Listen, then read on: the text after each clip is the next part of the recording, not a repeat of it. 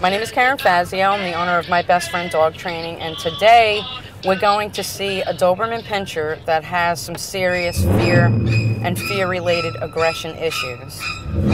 From what the client tells me, the dog has attacked several workers. She charges the front door, but she's very fearful.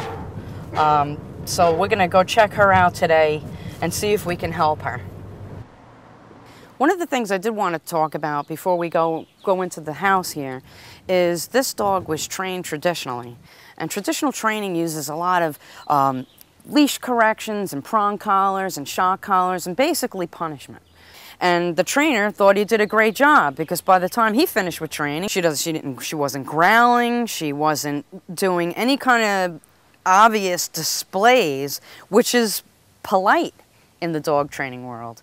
You see a dog snarling and growling at you, throw him a treat and say, thanks a lot, buddy. Because that dog's letting you know, hey, you're scaring the living daylights out of me, and if you come any further, you better watch out. So that's polite. What happened with Sienna is that she started to suppress that, because when she did display aggression, she was punished for it. So now you have a more dangerous dog. This dog was punished in the past for her fears. And, you know, if you took a child that was afraid of the dark, and every time the light went off and he started crying and you went in and you started smacking him and spanking him, I mean, you're going to have a psychotic on your hands. It's always good to have treats handy. Hot dogs. Yummy.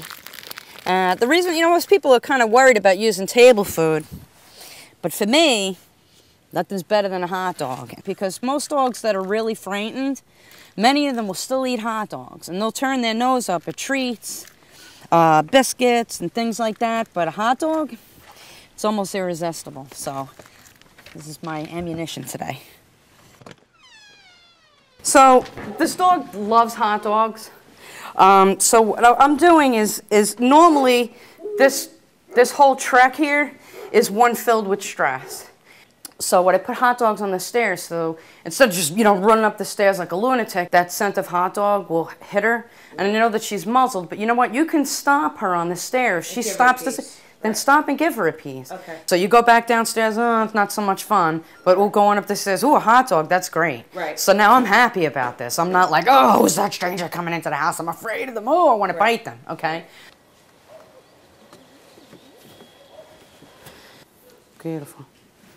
Very nice. Girl. There's girl. Hello, sweetheart.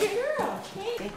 This is a new food that I brought for you today, and I kind of wanted to talk a little bit about her diet. I want to simplify her diet. Wellness has, it's called Simple Solutions, and it's basically 1 carbohydrate and 1 basic animal protein. Okay, so you have like duck and rice, you have lamb and rice, okay?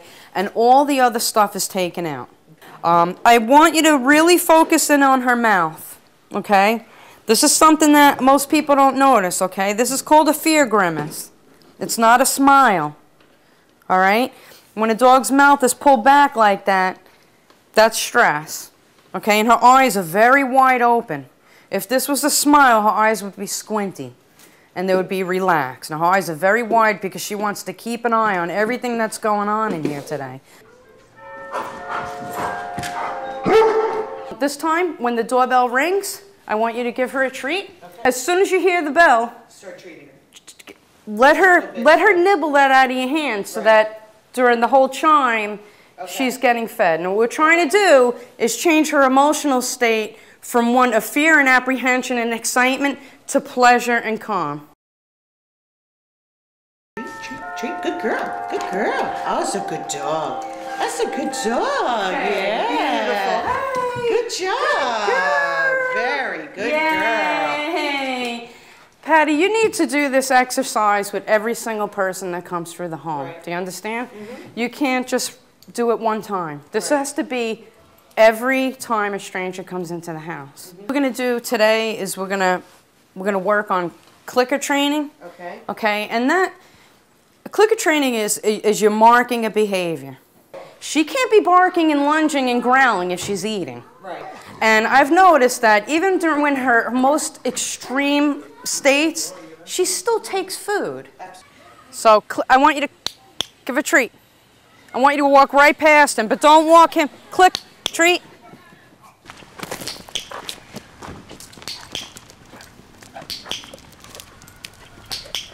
Okay, enough. Sit. Okay, so what happens here, stranger's gone, treats are gone. But you really need to do this. I mean, it's no different than a kid with special needs, okay? There you go, okay? And it is a burden, it can be, you know, because we don't always, you know, count on, oh, I gotta go grab a pack of hot dogs right now because, you know, for strangers coming through the door. But, I mean, you could see in just a little bit of time that we did with the hot dog toss on the stairs, even when she heard the bell, she wasn't hysterical. Was she interested in the bell? Yeah. Did she bark with the bell? Yeah. But she wasn't Cujo with the bell. Okay?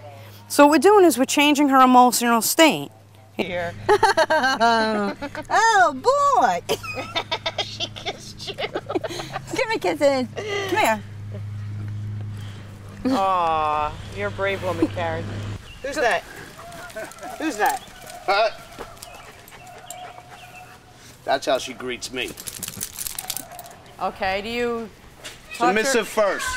You do what you gotta do. I trained that dog. She was very alpha. I trained her in Bay Ridge. Okay. Wait, this dog thinks this guy's nuts, and so do I. That like over-the-top tough guy stuff is gonna get you nowhere with a dog that has fear and aggression. In fact, it's gonna make it a whole lot worse. So if this dog attacks somebody and you're not there to go, or or any of those things, this dog's going to go attack somebody, and guess what? You lose your house, you lose your homeowner's insurance, and the dog gets killed. Now, whose fault is that? Is it the dog's? No, it's the owner. Okay? So, the safest way. Now, if we could get the dog from being in the yard to going, ooh, a stranger. Hey, yo, where's the hot dogs? Who cares what the technique is? Who cares? We change the dog's emotions. She sees a stranger and she's thrilled. Okay? We want that dog to react like when you come home at night and it's like, oh my God, it's you! Okay? That's what we want from everybody. I want to wish you a lot of luck with that one. From the heart, I want to wish you I've all been doing the best this a lot of years, bro. Believe me, it works great. No. You're looking at a breed that was bred for protection. It was bred for these kinds of things. I mean, so she's really engaging in behaviors that are really super reinforcing. So our job is to create other things that are just as reinforcing. It's kind of being sneaky. Okay? And finding ways to get your dog to behave in the way that you want. It's very manipulative. Okay? And I'll teach you how to do it. I already do with my son, so it should be a snap. I brought a game with me today, and it's from the UK, and it's by Nina Ottesman. I have a terrible time pronouncing her name. And it's called Doggy Twister. So what you're going to do is, again, you're going to let her see you put the kibble in. You're going to slide it closed. I want you to put kibble in every one. That way, if she happens to move one over, she has kibble right there. So she'll discover the kibble. And she'll start scratching at this and using her nose and learning how this works in order to get food out. An hour of this game and your dog will be sleeping for the remainder of your day. Excellent. This is the Doggy Twister, and then there's other games where they have to slide these things around in order to get the treats out, okay? And it's really good mental stimulation. Thanks, Karen. You're welcome, honey.